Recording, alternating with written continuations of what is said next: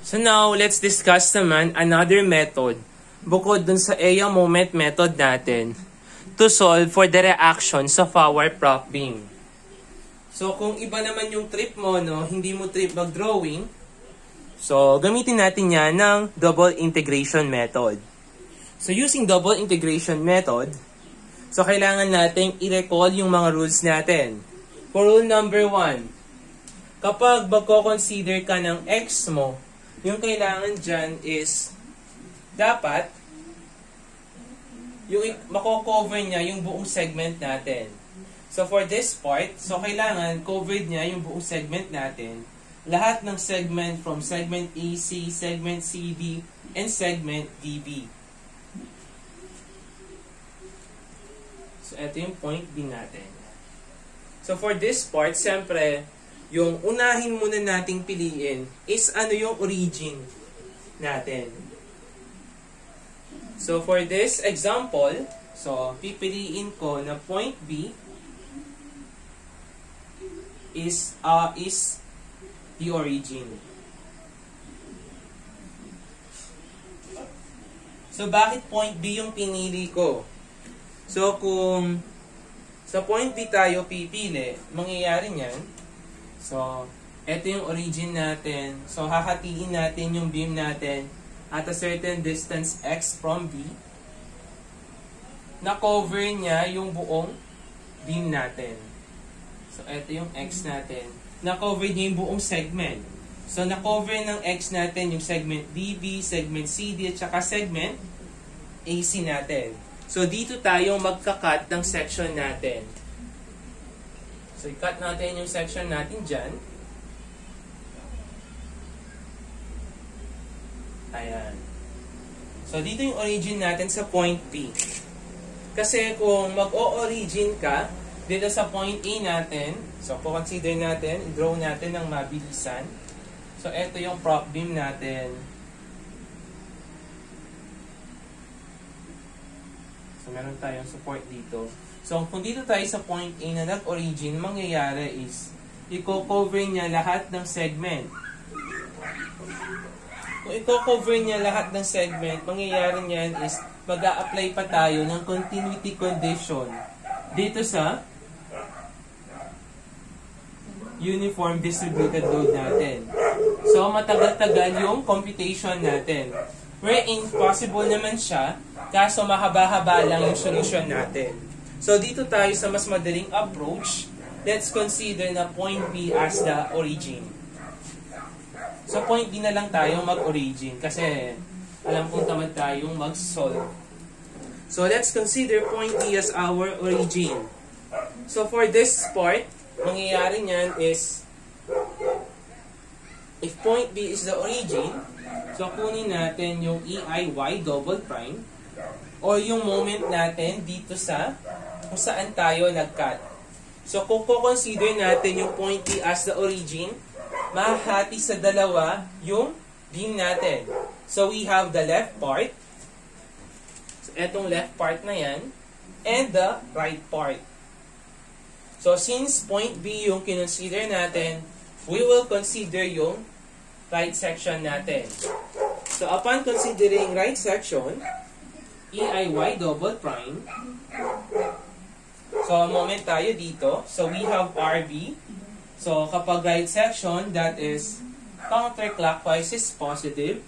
So, RB multiplied by X minus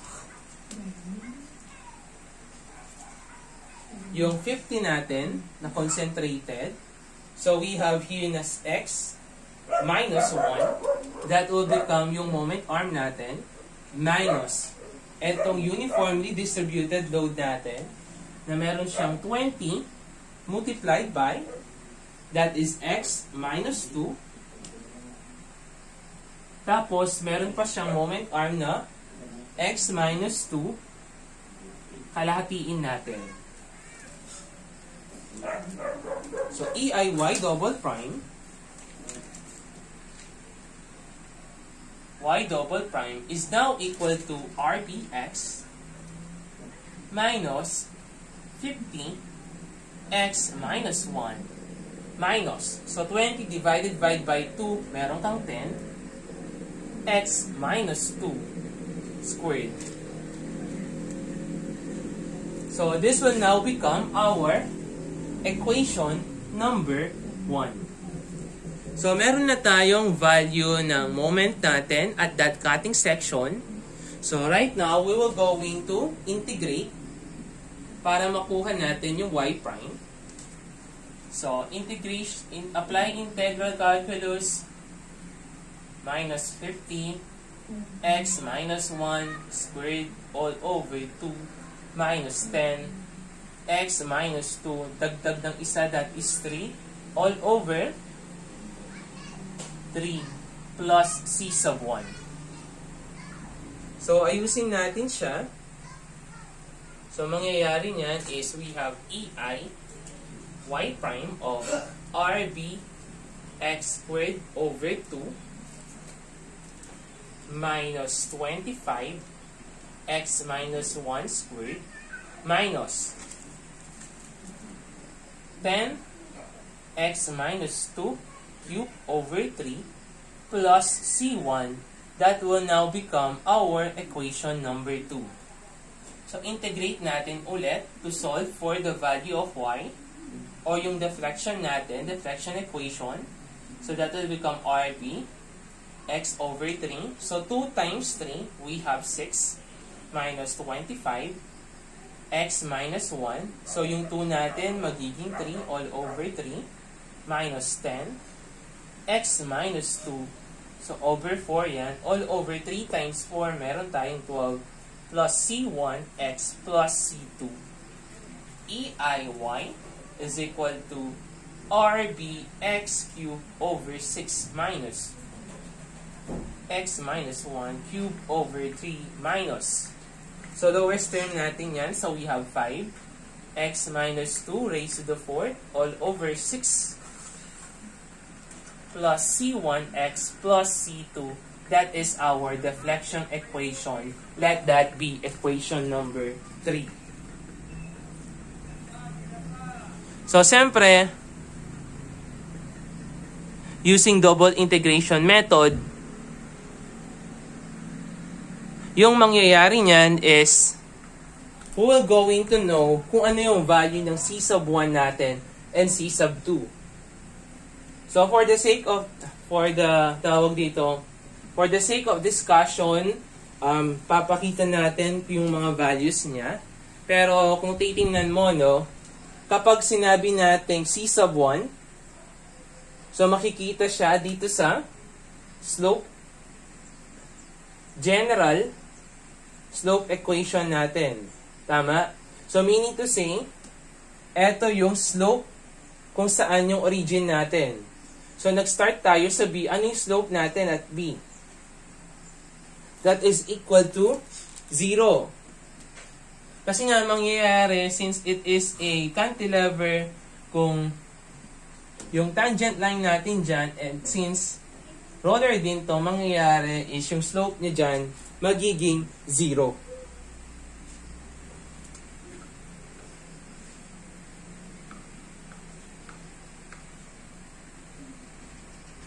So hindi pala, so yung sinasabi ko palang magzi-zero dyan, hindi pala magzi-zero yung slope natin dyan. So yung magzi-zero dito is yung C sub 2 natin.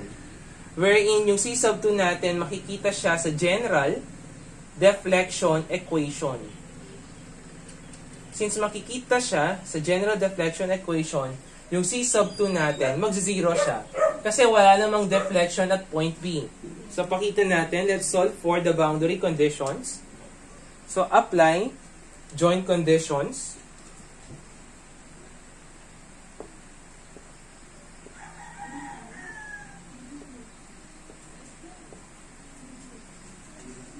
So, at joint B,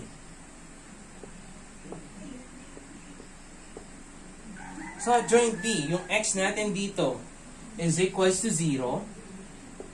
Yung y natin dyan is equals to 0. So, we will substitute that. Substitute to equation number 3.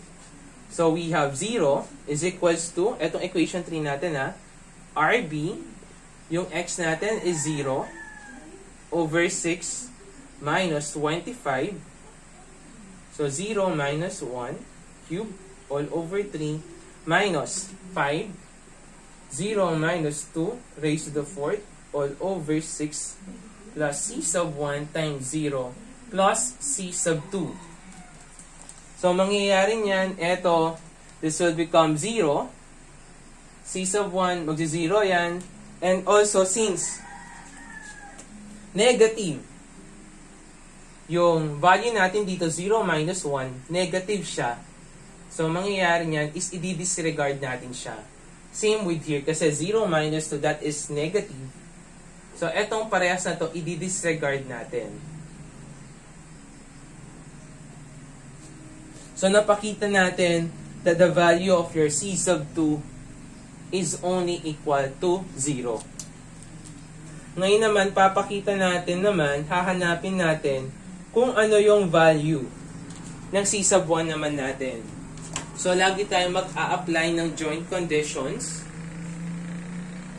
So, after the joint at B, so dito tayo sa susunod, at joint A naman. So, at joint A, what is the value of your x? That is equal to 5. The value of your y is equal to 0. And, lagay na natin yung C2 natin. So, substitute natin yan sa 3. So, we will have 0 is equals to RB 5 cube over 6 minus 25. Substitute lang natin siya. 25.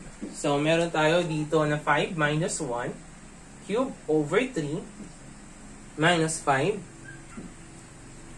So, 5 minus 2 raised to the 4th all over 6 plus C1 times 5 plus the value of C2 which is equal to 0. So, kung aayusin natin yan, so we have 0 is equal to 125 RB all over 6 minus 3605 all over 6 plus 5 C sub 1. So this will now become our another equation. So nire-write lang natin yung general slope equation natin at saka yung general deflection equation natin. So, ayusin lang natin to. So, we will have, so 125 RB over 6 minus plus 5C1. So, transpose natin sa kabila itong 3605. From negative, magpa-positive yan. So, let this be our equation number 4. So, next naman. So, meron na tayong equation for RB and equation for C1. So, at joint A. So, at joint A, yung value ng x natin dyan is 5. Hindi lang naman yung deflection yung 0 dyan. Kasi yung slope natin sa A is also equal to 0. So, y prime natin dyan is equal to 0. Siyempre, yung c sub 2 is equal to 0. Substitute natin sa 3. So, eto yung equation number 3 natin, no?